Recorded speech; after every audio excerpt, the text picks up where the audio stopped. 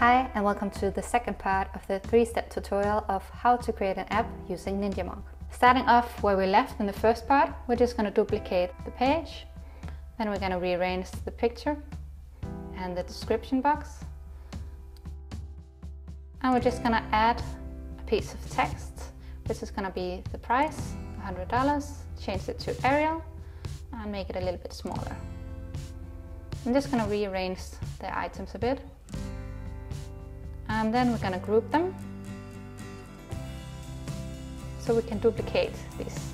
Drag it to the side and drag it below until we have 4 boxes. So this is going to be our product overview. Just going to give that a name as well. Then we're duplicating the page again. And we're just going to drag the image box to fit. So we're creating our specific product page now. So we're just going to write product description and change to Arial and make it a bit smaller.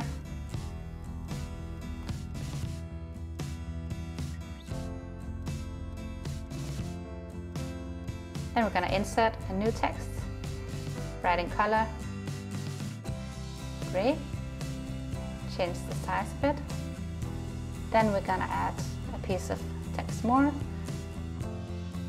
We're adding the price and we're adding a button and changing the text to add, changing the size a bit and giving it a name, product page. Then we're going to duplicate our initial page again. And now we're going to create our shopping basket. So we're just going to select a pop-up.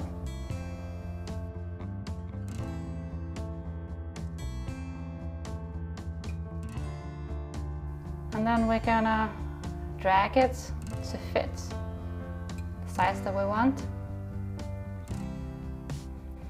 And then we're gonna give it a white background color.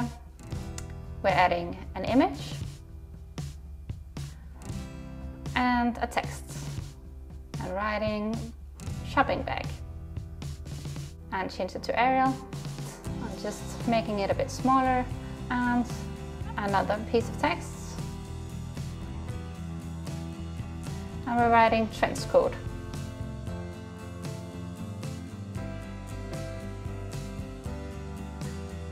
One more time, we're gonna add a navy blue.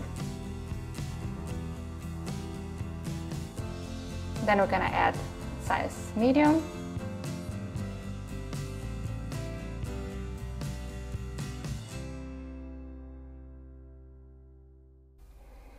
And we're going to add a price. Change to Arial, change the size. We're going to use the line tool and we're going to create a line underneath like this and adding a text. Changing to Arial, change the size. We're going to add a button. We're going to change it to next. We're going to change the color of the font to white and the color of the button to black.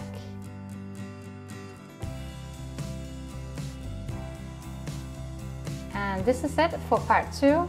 To continue the tutorial, watch part 3 of the 3-step tutorial of how to create an app using NinjaMock.